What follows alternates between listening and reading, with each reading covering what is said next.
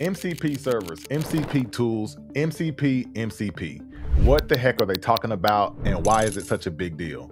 Let me break it down for you. Traditional programming follows rigid paths and structures like if this, then that. You have to decide what tools to call and when to call them all in advance. But not only would you have to write this complex code to call the tools, you also have to write code to make sense of the responses that you get back.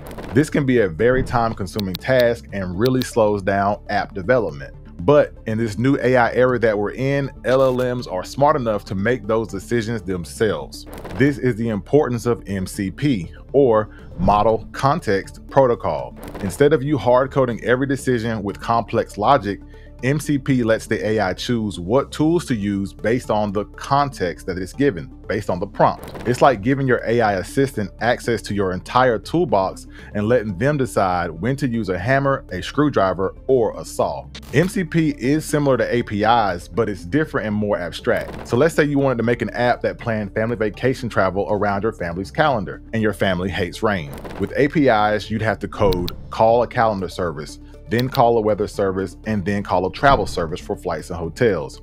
With MCP, you just say, help me plan a sunny family vacation next month, and the AI figures out it needs to use the weather app, calendar app, and a travel app. So it's the same tools, but the AI orchestrates everything. It even takes those formatted responses and deciphers them back into plain English. So it's not just a list of tools and services, it's more of a tool ecosystem. The AI doesn't just pick from a menu, it understands the relationships between these tools and changes them intelligently based on the context of the prompt. This isn't just an upgrade, it's a complete paradigm shift from rigid programming to intelligent orchestration. The future isn't about better tools, it's about smarter and more dynamic ways to use existing tools. Now, if you like the video, then like the video, and I'll catch y'all next time. Peace.